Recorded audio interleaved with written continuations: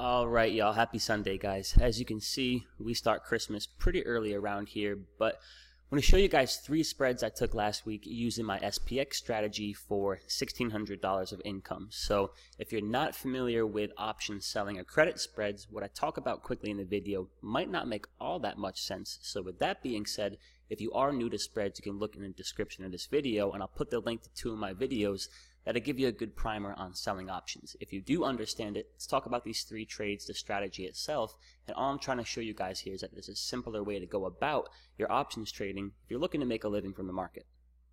So as far as this option selling strategy goes, I'm not going to do a deep dive on it here. I'll give you guys the basics, right?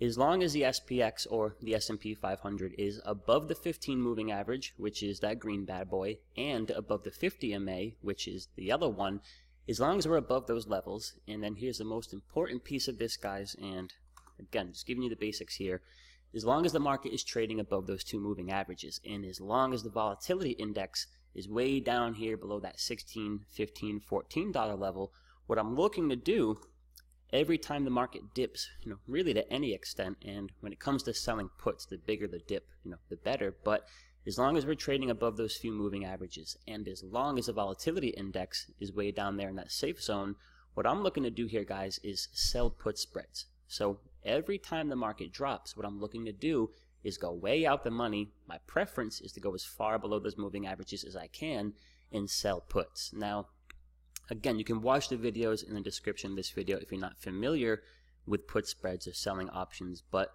the whole, thought process here, guys, is to, create consistent income, pull consistent, steady profits out of the market, just really taking a bigger picture look at the market and taking advantage of the current trend.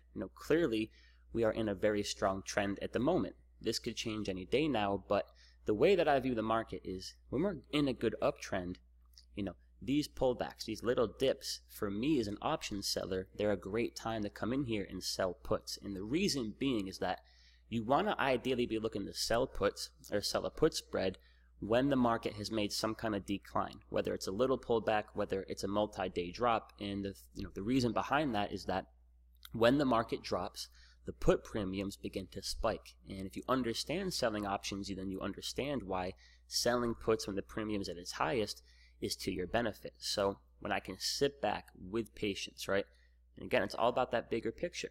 But when I can be patient enough to wait for those dips, guys, that's when those crazy lotto puts way out the money are gaining value. So that opens up a short window of opportunity for me to come in and just sell those puts, right? If somebody wants to buy puts, a good 30, 40 points below the current price of the market, then I've got no problem being the person to sell them those puts. So if we take a look at the 2 charts, right? We've got SPX here, and then we got the VIX. That's all I'm looking to do. So to walk you guys through a few of my trades here, these 3 recent spreads. So here on the 23rd, as you can see, the market dipped a little bit.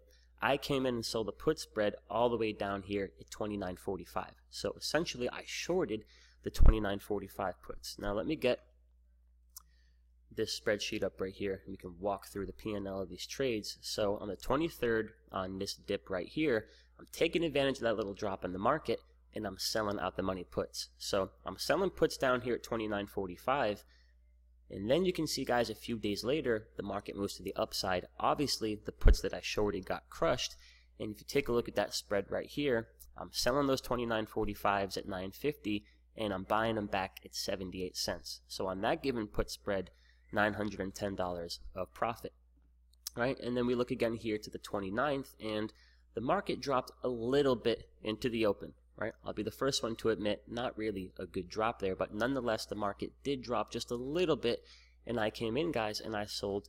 29.85 puts way down here below the 15 MA. So I'm selling those 29.85 puts at 298, so not much premium there, but nonetheless, I'm taking that trade off there the following day, which we can see right here, right? I'm taking that trade off the following day for a small $175 profit. So let me walk you through the process, or the thought process rather, guys, of that trade, right? I'm selling puts here on the 29th, down here at 29.85.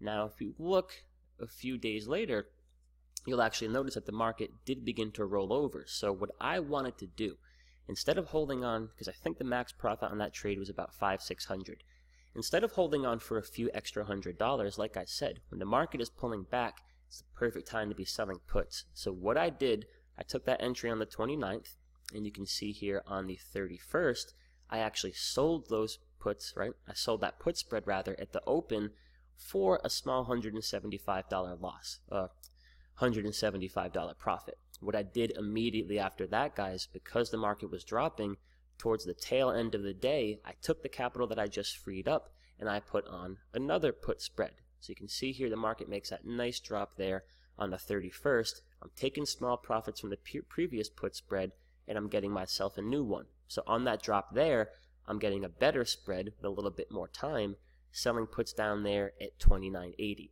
I took that spread off the very next day for about 50% of max profit, and that one was about $525. And that's how I came to, on the week, guys, closing $1,600 of profit with these put spreads. Now, at the end of this video, I'll give you a clip glimpse of all the orders. So if you need to verify this, you can verify it.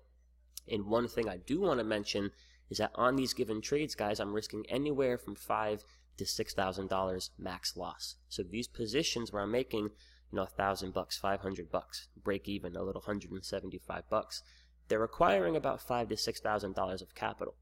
Now, if you're new to options trading, typically the path we go down as newer options traders is we try to make a lot of money with very small accounts, and it can work sometimes, but what I want you guys to focus on, especially if you aspire to trade full time, is really just creating consistent high probability gains. Now, $5,000 to $6,000 may seem like a lot to a newer trader, but put it in this perspective, guys.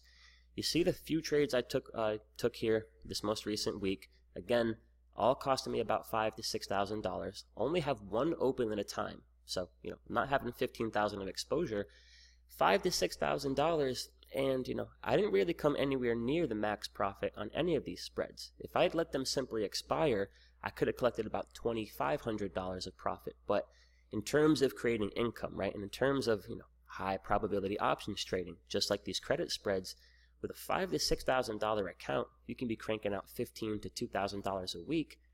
Put that in its proper perspective. Over the course of a year, that's a pretty damn good income with what really, in all reality, in this game is a very small account. So what I like about this, guys, and why I really suggest you learn more about option selling and credit spreads and just the high probability ways of taking advantage of options, is that once you learn them, they can become the core foundation of your trading.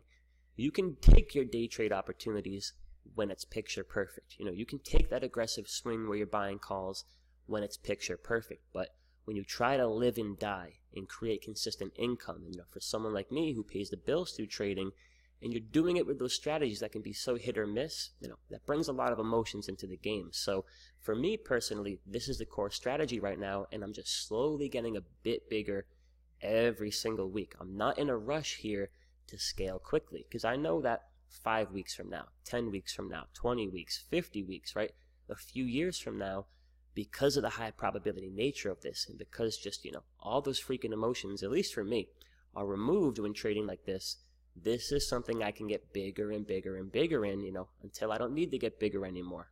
But just to show you guys an example here, $5,000 to $6,000 of equity, these are high probability trades where when you learn the way that options work and you understand, how to exploit them when it comes to credit spreads and just selling options in general, you can get some pretty consistent good returns. So for you new traders out there, if you have the dream of trading full time, I'll tell you that it's awesome, right? I get to wake up here every day. I create my own schedule, do what I want, when I want, where I want, and I get to focus on what I love most, which is the market.